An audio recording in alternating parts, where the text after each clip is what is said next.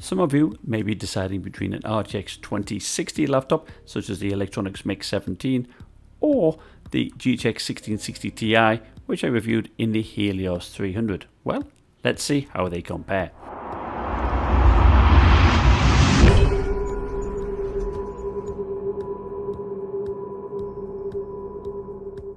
So in this chart, I measured the average and max power usage and clock rates across 6 different games. But if you have a quick look at the top right hand corner, I showed a comparison between the number of shaders between the 1660 Ti and the 2060, and the 2060 has 25% extra shaders. Now if you look at the chart, the max clock rate is pretty similar, around about 1800 or so, 1800 to 1900 megahertz, whilst the average clock rate on the 1660 Ti is substantially higher, of course, 1612 versus 1318. And that it represents 22% higher average clock rate. So that's pretty much offsets the 25% less shaders. So we do expect performance to be fairly similar. So let's take a look. So here's some actual Far Cry 5 gameplay with the 2060 on the left, 1660 Ti on the right. And of course, frame rates will vary, but as you can see, there's not a huge difference between them really. Now in my benchmarks, I did use the inbuilt benchmark tool to measure the performance. So here we have Shadow of the Tomb Raider DX12 highest settings, the 2060 of the Mech 17 on the left, and the 1660 Ti of the Helios 300 on the right, and indeed the 2060 does perform better. So here we have Witcher 3 Ultra settings, again with the 2060 on the left and the 1660 Ti on the right, and generally there's about at least a 10% difference in performance in favour of the 2060, I would say.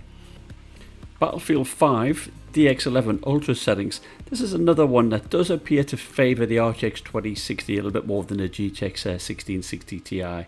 Nonetheless, both perform very well. Now turning to PUBG using Ultra settings on the Erangel map.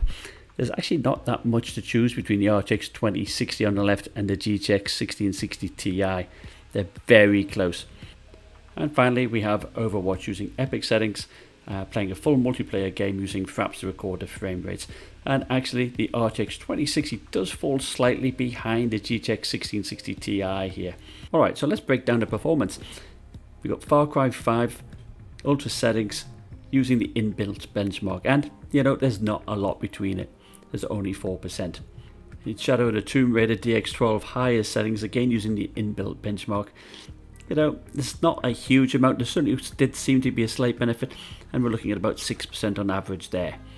Now Witcher 3 using fraps to record the same set of gameplay, using single player of course, there was a bigger difference in favour for the RTX 2060, looking at about 14% difference. So Battlefield 5 multiplayer Rotterdam map DX11 Ultra settings.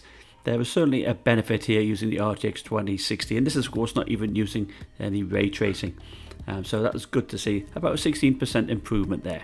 So PUBG Ultra settings on the Erangel map, of course using fraps to measure the multiplayer gameplay, and there's actually not much difference here, hardly anything between the two, about 1% difference, so it does show it all depends on what game you play.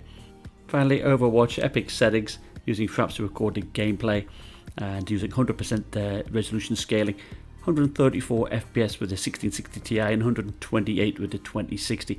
Not much difference between it there, but a slight advantage to the GTX 1660 Ti. So if you average all of this out, we're only looking at about a 5% difference, which is not a huge difference between these two graphics cards.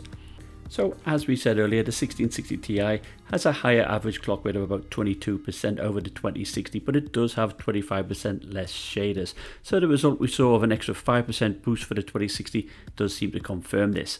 So you can see why the 1660 Ti is so popular, particularly if you don't want to make use of those tensor cores and ray tracing. So should you buy the 2060 over the 1660 Ti? Well, that depends on what's important to you, but I certainly wouldn't pay any more than 10% extra. Anyway, hope you found that useful. Remember, like, subscribe, and I'll see you next time. Bye.